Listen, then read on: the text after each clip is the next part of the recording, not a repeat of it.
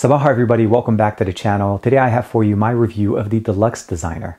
This is a configurable keypad that has mechanical switches on it, and it's configurable down to the key level, meaning you can customize shortcuts, macros, you can have different profiles, presets. It has up to 4 presets that you can initiate directly from the keyboard.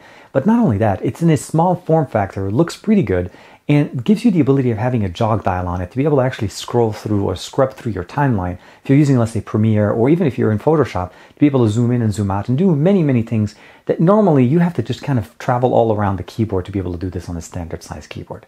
So I want to say thank you very much to the Delux Designer for allowing me to check out their new keyboard. They're currently on Kickstarter. I'll give you guys more information in the link below, but let's not waste any time. Let me show you why this is going to speed up your productivity level on your PC.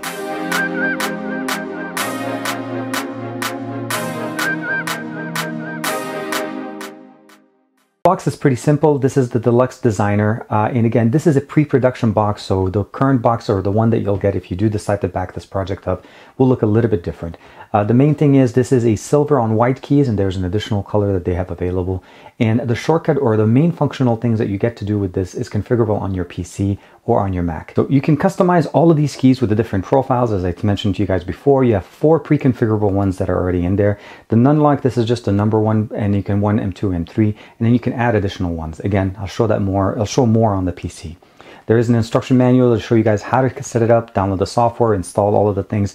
What you do have the ability, of course, is also change the dimming level on the actual key lights from either pulsating or single light turn on. This entire jog dial here is super configurable for not only just using it as a jog dial. By pressing it once, you'll be able to switch different profiles, and they give you a little bit of a shortcut here on how to do all of that. It is connected via USB Type-C, so here's a USB Type-A connection, USB 2.0 to your PC. Their campaign is running currently on Kickstarter, still has about 27 days to go.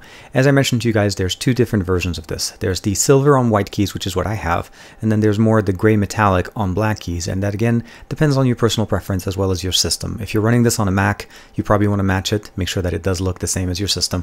For me, I use it on a PC as well as my PC laptop and MacBook, and I found that the white on silver works the best.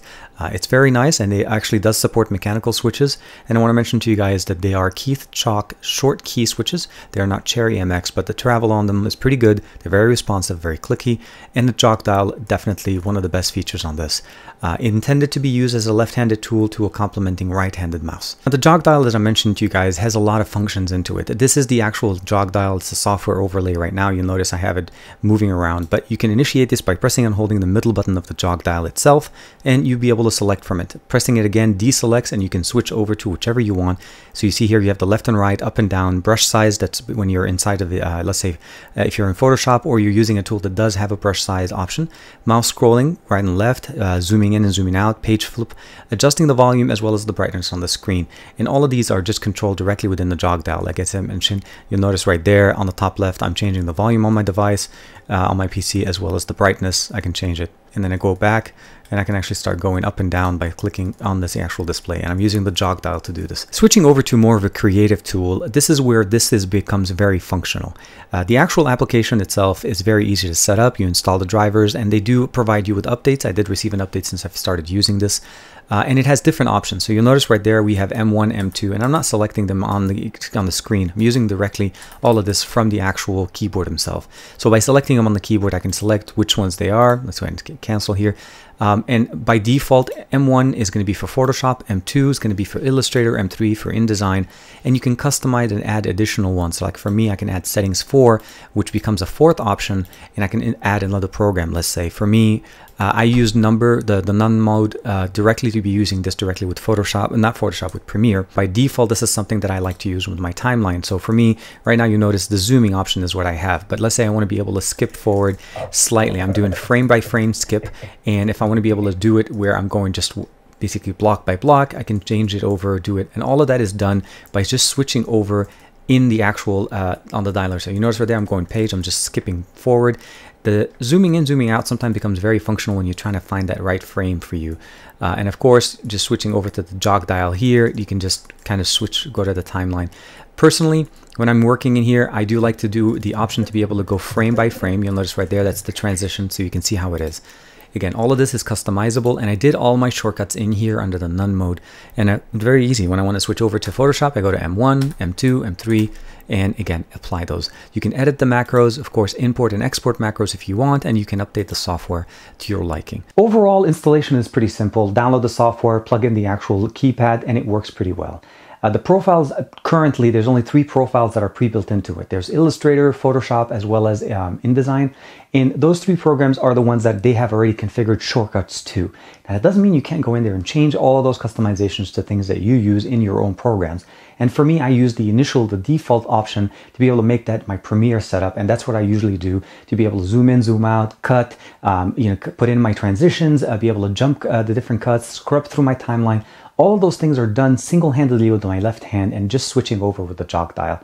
Now, switching over between the different options, as I was showing you guys with the hands-on the PC, you just need to press the button in the middle of the jog dial and then spin it, and then you actually get it to the right form, press it again, and then skip through to the next one.